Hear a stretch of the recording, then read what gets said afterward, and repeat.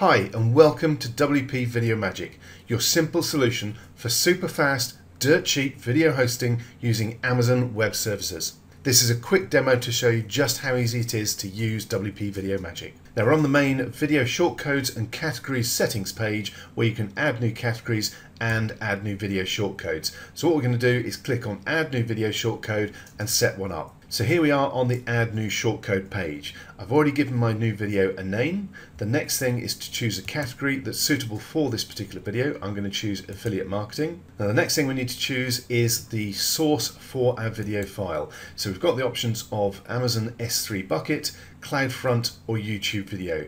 If you choose YouTube videos, make sure they're unlisted, not private. Private videos simply won't show up at all. Unlisted is the way to go for YouTube. That way you don't end up with other people's videos being shown over the top of your video. And if you want to use CloudFront but don't have any CloudFront servers set up already, the plugin deals with that for you. There's an option for it in settings which makes it really quick and easy.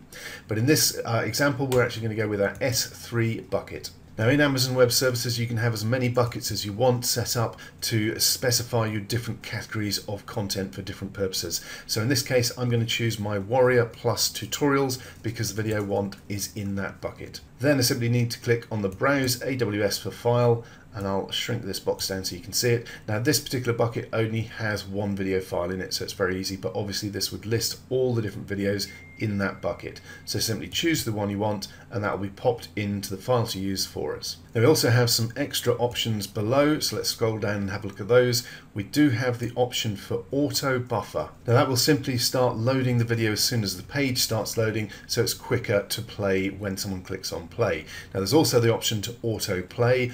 Obviously if you're going to use this, make sure that you're not having that set as yes on several videos on the same page. It can get rather noisy.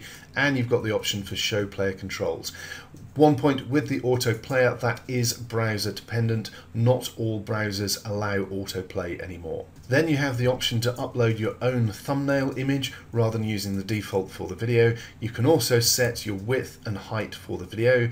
And we've got a special option for video events. Now this simply allows you to add a call to action that appears after a certain number of seconds that the video has been playing, and it's a great way to actually make sure someone takes action and does what you want for the video. So in this case, let's have it appear after 5 seconds of the video playing. Then we simply click on Save Changes and that's our new video shortcode set up.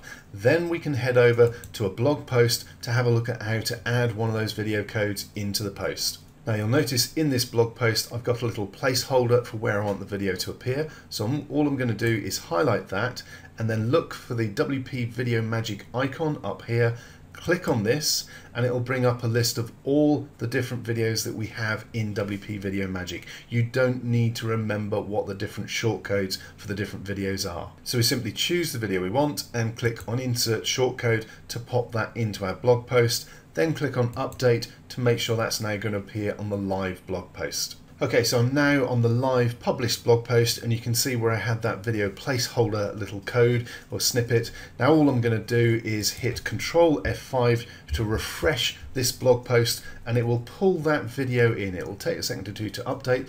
There we go. Right, it's pulled the video in. I'm going to switch off the autoplay, switch off the sound on the autoplay, and you can see if we keep waiting a few more seconds, the call to action will appear below the video. So there we've got a call to action as well. So that's basically it. That's how quick and easy it is with WP Video Magic to host your own videos on Amazon Web Services, which is really quick and cheap to use, so you no longer need expensive video hosting. Thanks for watching. Please scroll down and grab your copy of WP Video Magic today and I'll see you on the inside.